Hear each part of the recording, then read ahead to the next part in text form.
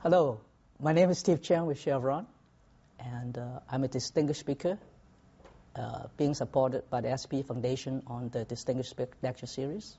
And I want to thank you and it's an honor, and also thank you for locking in to listen in. The title of my talk is The Latest in Ways to Improve Asset Value Through Better Water Management. We do a lot of waterfronts, and we spend a lot of money cycling water. The goal of my talk is to share with you what I've learned with the new ways to reduce water and improve oil and gas production.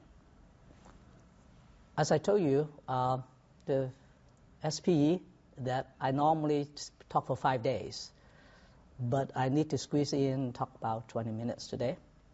And I want to focus on what is important, what's new. The talk is sort of complicated, so I'm going to give you an overview.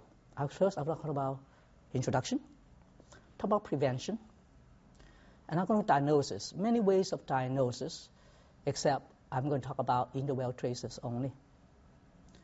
Obviously, diagnosis without solutions, no, not very good. So I'm going to talk about solutions. I'm going to talk about only two new types of solutions. One is in-depth solutions for reservoir problems.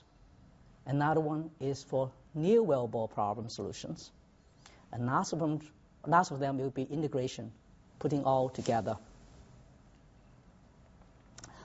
Introduction. What is produced water management?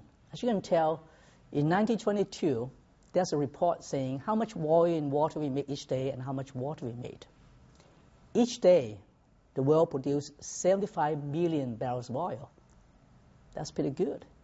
Except that on average, we are making 300 to 400 millions of barrels of water each day.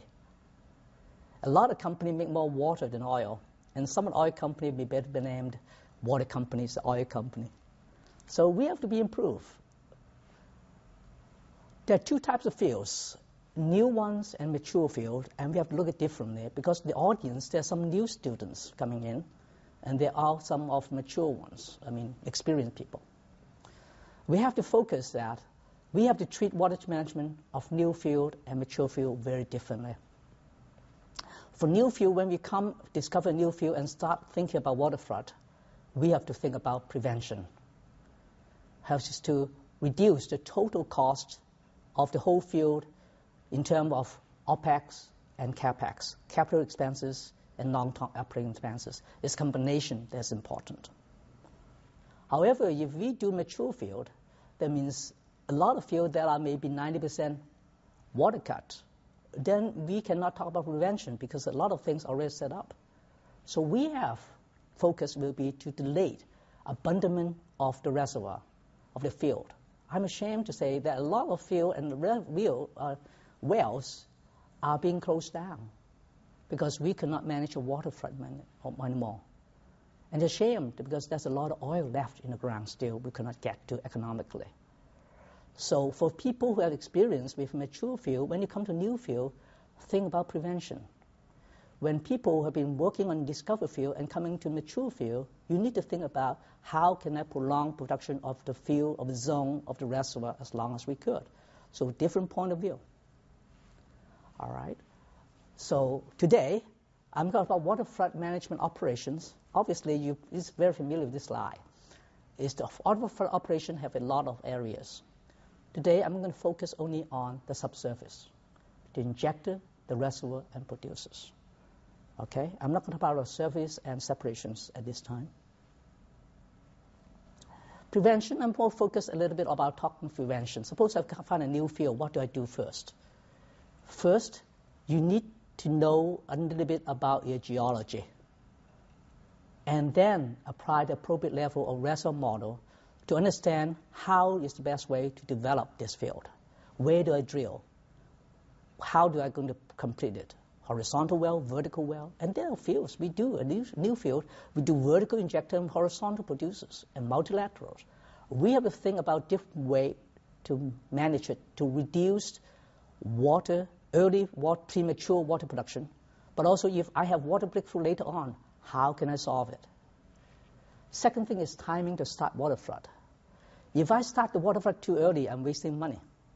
And I start water flood too late, then you're wasting money too. You can lose reserve. I have cases where we delay water flood because we say, I don't want to put the money in. And yet you know that if you delay too long, actually a lot of oil will not be recovered. So key is the timing of starting water flood. Obviously, there are new technology about horizontal well, multilaterals, and smart completions. Those are different topics for a different day. One of our topics that's very important is I field, some part called intelligent field operations, where the new field you should think about is putting instrument right at the beginning so you can understand the reservoir very often, downhole. So you have information real time. Actually, someday, I can sit home and notice and know what a field is doing, what a well is doing. The key is intervention. Actually, I put tools in the ground that if I see a water breakthrough, I can push a button and shut it down at that particular section. Instead of having called sorry about the service companies, that instantly have to call the service company, deploy divers to down sub-hole, sub-sea to get to the water shut-off. So that's a new area. And obviously you have to think new way of doing business in those new fields. Totally different concept to think about. Now come back for both new field and mature field is diagnosis. Why is diagnosis important? Diagnosis is important because you need to understand what the field is doing. All right? Like if I'm sick, I go see a doctor, and the doctor do not do diagnosis, do not measure my temperature and ask me what is wrong, and treat it. How easy I'm going to get well? Not very much.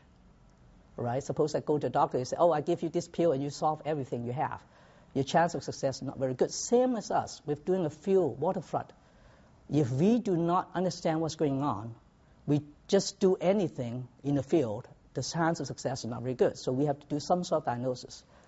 In this field, in this slide, you can see a lot of diagnosis. I'm going to talk today only about in the well. Obviously, there are existing data, seismics, logging, modeling, pressure testing, fluid testing. But I'm going to interwell traces because it's something new that you have not heard before. Interwell tracer has been used for a long time. So what's new? Now, first I'm going to describe what's interwell traces. Interwell traces is actually injecting a chemical in an injector, collect fluid sample from the producers, and analyze it. And then look for breakthrough, ways to get collecting chemicals from the producers and see the breakthrough time amount. What's new?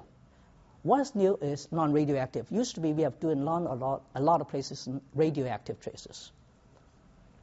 But a lot of places is very difficult because once you use a radioactive tracer in the field, we have to periodically produce fluid from the field and make sure there's no radioactivity from the producers. So non-radioactive is very good. And very sensitive. You are talking about parts per billion, parts per trillion level. Okay? The new chemicals for water flood, for water phase is called FBA, fluorobenzoic acid. Okay? And I can use 2 pounds. One time I have a treatment in Indonesia. I just shipped from England to Indonesia within 2 days. 2 pounds of chemical. And I can do it. And obviously, new for gas traces, we have PFC, and I'm doing in different locations. What are typical things? Because understanding traces, you have to look at this slide, is what do you get from interwell traces? On the y-axis is the concentration, and the x-axis is time. Typically, in injector traces, if you have early breakthrough, you come up with multiple peaks. Each peak depends on different path of the traces coming through from the injecting producers.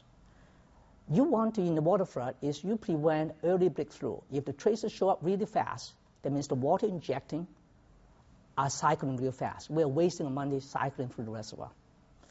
So the job we have to do is delay this breakthrough as long as you could. If your trace breakthrough is late time, you don't worry about it. Okay. Next one is, what have we done in traces? One of the items, if anything I want you to know today about interwell traces is the word expect the unexpected. That means the reservoir is not what you think it is. A lot of people think your reservoir model is the key. But so many times I've seen the reservoir model is wrong. And this traces the beauty about interwell traces.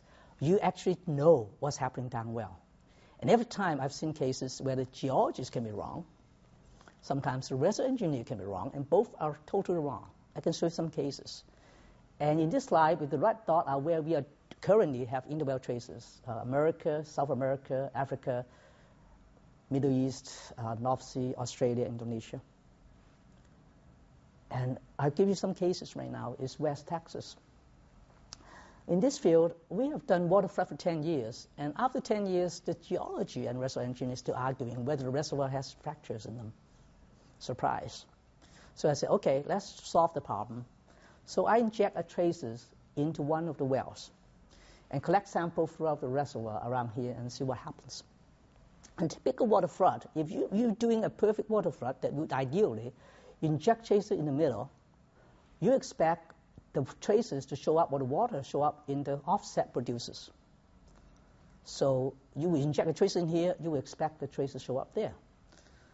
And it's not. The traces inject actually show up in producers several patterns away. Nothing show up near the wellbore. And what does it mean? That means that your water flood is not perfect at all, far from perfect. Imagine all the oil you have near the injector being lost. You've been cycling water for 10 years, and all the oil is near the wellbore are not being water flooded. If you're abundant right now, so think about all the oil you left over there. And one amazing is that we put a dye in these traces. And the traces is showing up in the next pattern now, actually in another competitor's field. Easy solution is that we can put some chemical in there and feel the fracture, and we're back to normal again, if we only know the traces. One impact is that we have to rewrite the whole reservoir model, going through from matrix to fractures. Another case is Indonesia. After water flood, we do surfactant flood. Imagine we do water flood with cycling water, and now we are going enhanced oil recovery and injecting expensive surfactant. If we're cycling the surfactant, it's more expensive. So in this field, we actually pick a very homogeneous reservoir. And the geology reservoir engineer both said, very good. Except I said, no, let's put a tracer in. That's the one that shipped traces from North Sea to Indonesia and put 4 different traces into the pattern outside and collect sample in the middle. If everything is right, then all the traces from the injector on the corner of the pattern will show up around the same time as the inject into producers. Guess what happened? The traces on the south side show up in 3 weeks. The traces on the north side never showed up. The reservoir is homogeneous. Geology is wrong. The reservoir engineer is wrong. What happens is there's an unknown water flow, maybe an underground river going from south to north side. We never knew. And based on that information, we're actually able to say that whatever the chemical injected on the south side are only affected on the south side. Anything chemical injected on the north side is lost. So when we rewrite the economics, we are able to justify that the field trial is successful. Actually, now we are happy to say that based on the information, we are doing a bigger pattern of this EOR project. Another project is North Sea. Actually, in this case, we do multiple traces, 4 injectors and 22 producers in the field, and for monitoring. The reason is that the drilling engineer want to drill well close to the producers, and both the geology and the reservoir engineer say, no, no, no. Based on our understanding, current reservoir models, the robotic breakthrough is going to be a few weeks. Why spend $10 million to drill well? The water breakthrough is going to take a month or so. So, okay, let's solve the issue. So we inject the traces and see what happens. Remember, we expect the traces to break through in a month. A month come and gone. 6 months come and gone. A year come and gone. No traces break through. I said, oh my goodness. The engineer in the field says, hey, what's going on here? I said, be patient, see what happens. 2 years later, the tracer break through. And I called up the engineer and said, congratulations. She said, why congratulate me? I said, you're lucky. Your field is perfect water flood, a piston flood. You don't worry about water shut off. You're okay. She has the patience to wait for me to water flood. And it showed up a lot of that. This is a good case. Because remember earlier, if the earlier breakthrough, the less efficient water flood. The longer the breakthrough, the better water flood. So this is a perfect case. So the one thing that surprised them, even engineer, is that the tracer we inject actually going south instead of north. They drilled this set of wells to support this region on the north side. And they were planning to drill more, produce on the north side and more injector to support the south side. Based on this information, they changed the whole strategy, the whole reservoir management strategy, because the water injecting going south. So what do? That means north is not being supported. The pressure going down, you're losing reserve up there. So you change the whole drilling completion around, is that drill more injector in the north and just produce it on the south side. Think about all the money we save. Think about all the water, all the oil we make from this change in operation. And tracer helps that. And that's another case in Bakersfield, that we do spend a lot of money doing isolation of different zones. In this case, we have completion we complete the two zones separately. And so the two zones are not supposed to communicate each other. What happens is that I inject a tracer on the deeper zone, and surprise me, it shows up on the upper zone. And that's total surprise to everybody. So we spend $1 million for doing nothing. What happens to figure out is maybe the fracture was too aggressive. They actually break through the shell and the water injecting is going off. So in this case, if you didn't know, then we are, whatever water injecting are flooding on the upper zone. And remember, all the oil left below are being water flooded. And if you walk away, we have so much oil left in the ground. So here are several cases that interwell tracers can really help you understanding the reservoir better and be able to arrive at the right solutions and get more oil out. I'm going to share with you how is the best way to improve your tracers, to get success from interwell tracers. First, you have to define objective and design accordingly. Okay, that's very important key. Second thing is to look at the appropriate monitor wells. Obviously, you have to offset producers, injectors, but also others. How do you pick the others? Some fields have hundreds of wells. How do you pick each other? That's the key we have, that we use a proprietary data that look at injector and producer data and be able to tell possible what well are connected to which one. And we use interwell tracers then to support, make sure we monitor whether that's right or wrong. Number 3 is that actually you need to inject enough tracers to be detectable. And in cases, people want to save a little money and inject less tracers and never see the tracer because that's below the detection limit. Number 4 is most critical part. Make sure you do collaborative QC tests of the vendors. There are about 10 different service vendors out there doing interwell tracers. And what we did, we sent different samples to different vendors. We find out of 10, only 2 are good enough. The other 8 give you the wrong data. Imagine it's not the cost of the tracer job. It's the wrong decision you make in the reservoir management. That's the key. So make sure, one easy step is that you do send a sample. You have your own water, spike it with little tracers, and send it to the lab and do it for free and say, hey, prove to me you can do it, and I'll hire you. So that's one of the important things. More frequent sample at the beginning and less later, and collect more samples than is needed. So that's the key. My challenge right now is that I have a tough time incorporating reservoir models. Sometimes I have to rewrite the whole total models, and which take about a year or 2, and that's what I want to solve together with industry. Solutions. Obviously, diagnosis of solutions is not good, so we do solutions. There are a lot of solutions. Mechanical, other methods. You can read from a list. And there are also chemical methods. And again, cement is most likely used. Also resin and gel and foam and so on. But today I'm going to talk about 2 gels for solving problems. One is for fixing the reservoir in depth. One is doing selective water shutoff in the producers. The first one is in depth conformance. A lot of waterfront you have is that you inject water. If you have high perm streaks going between injector and producers, the water inject will go and cycle into the high perm area and produce back. You keep cycling water. And you use sort of conventional gel. What you do is that you put a gel in here, and it's because most of the gels are near-wellbore, so it's near the injectors, and after you do the job, and you put your water in, the water will go bypass and go through the Cheung channel again. That's why a lot of gel treatments for injectors, non-fracture reservoir, are not very long-lasting. So we have a different solutions, is that we put this chemical in, that will automatically go inside the reservoir and then plug it in the middle reservoir. Okay, that's the difference. You do not reduce injectivity, but improve the sweep efficiency. So what's the new product? The new product is actually very different. We have very, very small particles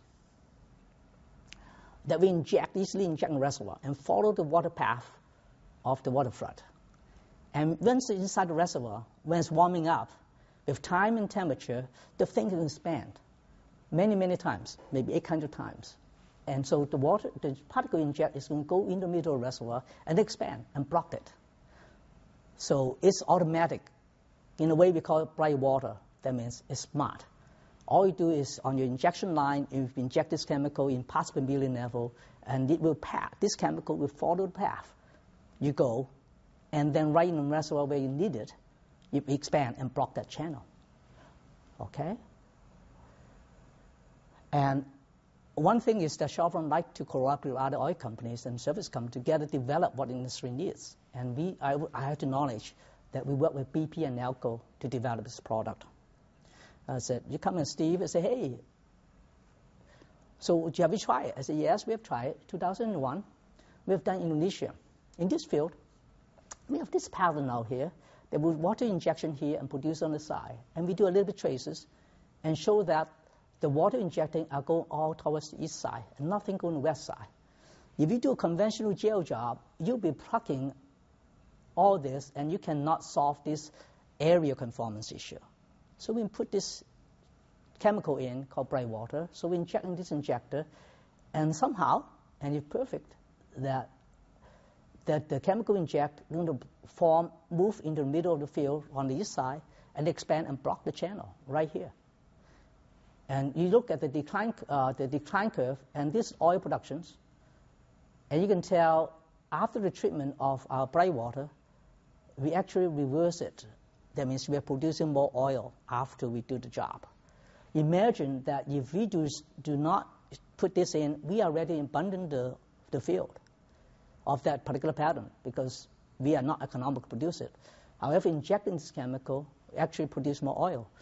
Remember, a mature field, we need to reduce water cut, increase oil, and delay the abandonment of the zone. All right, and right now we have done something in North Sea, in Alaska, and Argentina. Again, I want to share with you what I learned and how to best do this technology. First, you have to select appropriate candidates. One thing available is make sure there's available oil reserve in the reservoir before you do it. Make sure it has a poor efficiency. If the reservoir has good efficiency, it doesn't help you. Make sure it has a poor sweep efficiency. And the reservoir temperature has between 20 C to 150 C. That means 80 degrees Fahrenheit to around 150, 300 F. Because it's particle, we like the fifth zone to be greater than 100 millidarcy. Otherwise, the particle is too big to enter the tight zones. Avoid interval fractures. Sometimes, at least on the first few jobs, I would do a little bit reservoir simulation to predict economics. And somehow evaluate some interval transit time. The challenge now is we need to do more and more field trials to document and make this viable product in the field and learn how to use it right. And I'm going to talk about, now we finished talking about injectors, I'm going to the producers. What's new technology in injectors?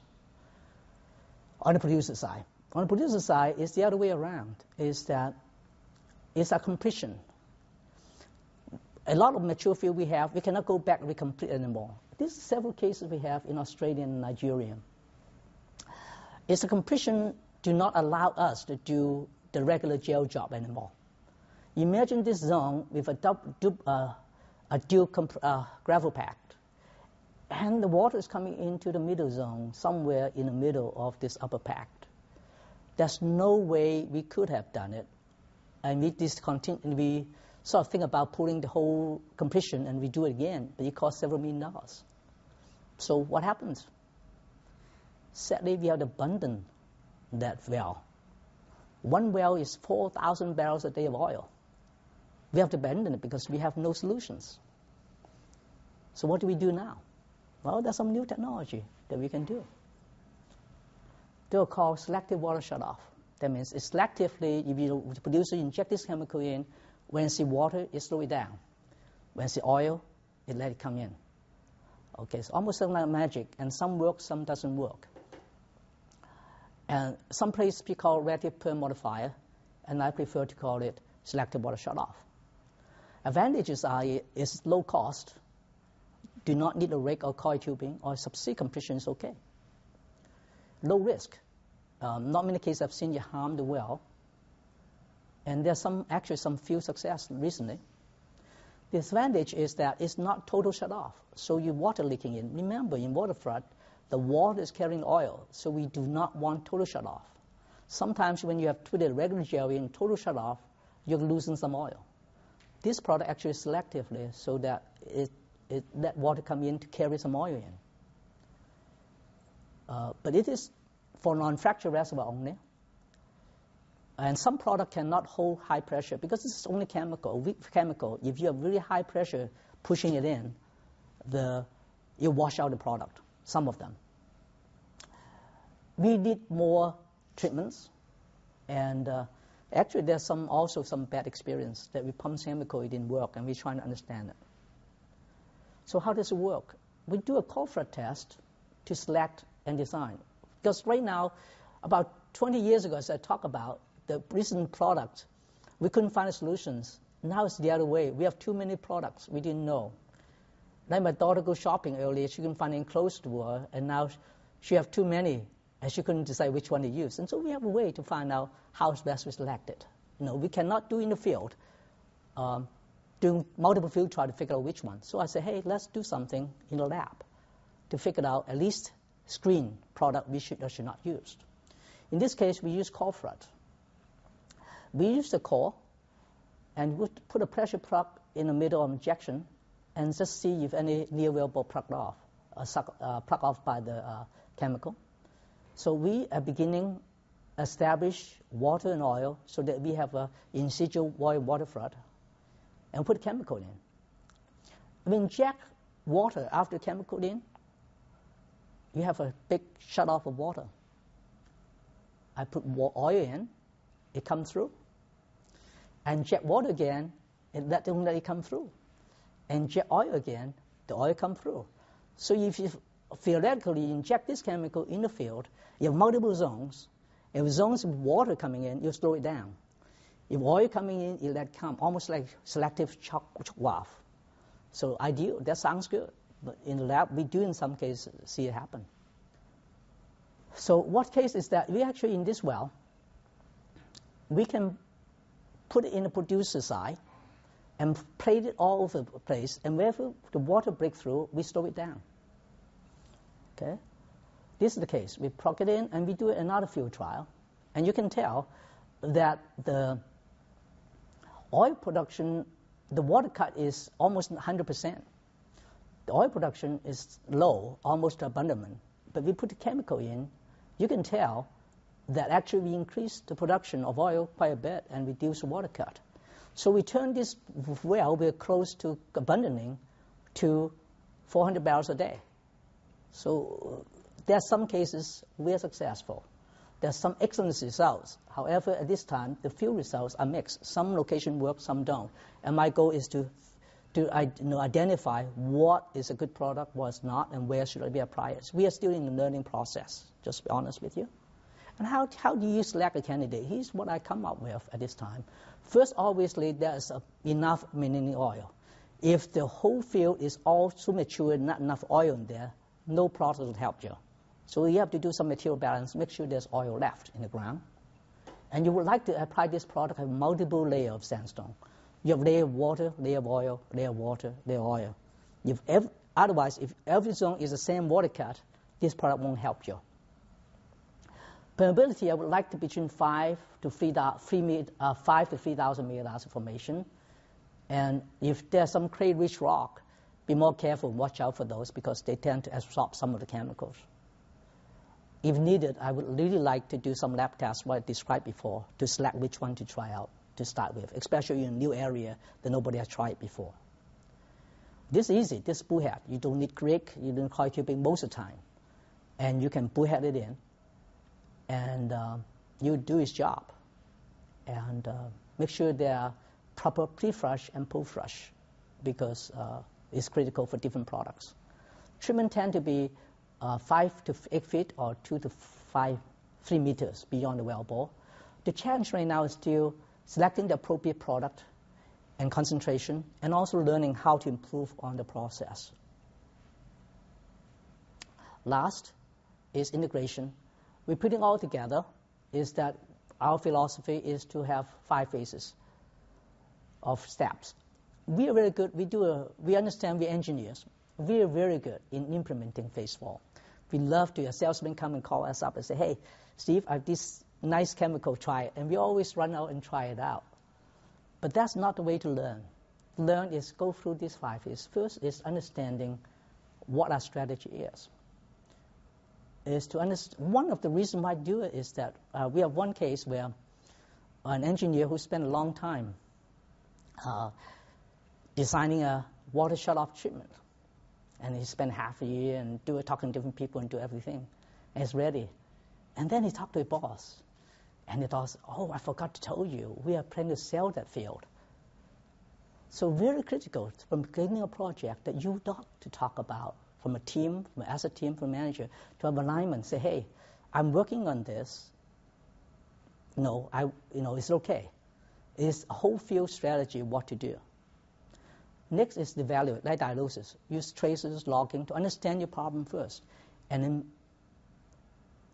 pick the appropriate treatment to solve it. Understand your problem first. And phase 3 is to identify option design. Think about, I have so many solutions, chemical, mechanical, other methods. Think about which one gives you the best chance of success. Obviously implement. Phase 5, we seldom do because we're so busy nowadays. But key is monitor and evaluate. That means after a job, don't just walk off to something else. Go back and learn from it. One case that we do 10 jobs. One field, one time a service company come by and say, oil company, we are going to do 10 jobs for you, free of charge. Let's do it. And they took it and do the job. What happens after 10 jobs? We come back and ask, how do you go? I talked to the service company and said, Steve, 100% success. I said, oh, really? This first time you try it out in the field and it's 100% success? How do you come up with success decision? I said, yes, Steve, I promise you 10 jobs, I deliver and pumped, and you pay me. That's 100% success for me. On the hand, I talked to our own company guy and say, hey guys, how do you go? He said, oh, Steve, almost have done anything. We pumped the job away and never seen any oil increases. So we have different perspective of success. For us, success is more oil and water. More oil, less water. Okay? That's the key. So focus on that, understand what's going on. Look back. My goal success is on those large jobs, I would rather do 2 jobs at a time, design it well, and monitor and learn from it, and then move on and stepwise. And then after you learn what it is going on, then you can do the whole job better. Long-term success, not one-shot, do statistic stuff. Well, learn from me, okay? In conclusion, of this talk is I would like to run down what we learned. In water shutoff, how to improve asset value. Oil and gas are most important. Do not focus on cutting water. Focus on making more oil and water. That's how our bosses look at us. Second, for new fields, think about prevention first. Number 3, diagnosis. There are some new non-radioactive in the well traces. 2 things you want to remember. Expect unexpected. All right, you learn something, so be open-minded. Second thing is that if you do traces, check the vendors. Give them blind sample and make sure they can do it, because if you don't, you have 80% chance of failure. Solutions, we have in-depth conformance for injectors. There's some new chemicals that can really help out in depth for injectors. And there's some new ones. We are still learning from those as selective water shutoff producers. I'll share you with some good practices and challenges and some field data. I'll also share with you integrated skills. Process, remember strategy, diagnosis, options, implement, and remember monitor. With that, I want to thank you for your time, and if you have a question, feel free to call me. Okay, bye-bye. Thank you.